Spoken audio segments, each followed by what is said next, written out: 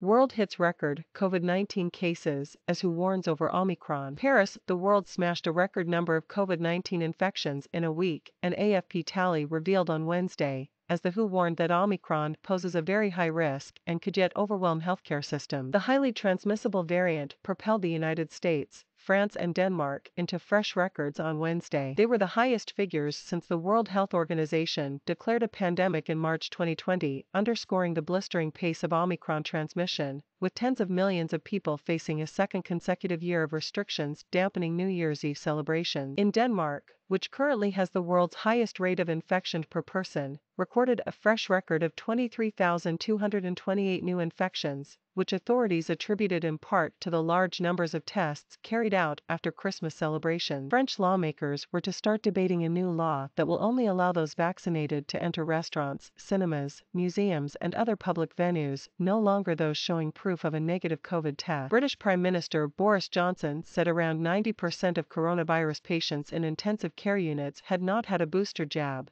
defending his decision not to clamp down on festivities.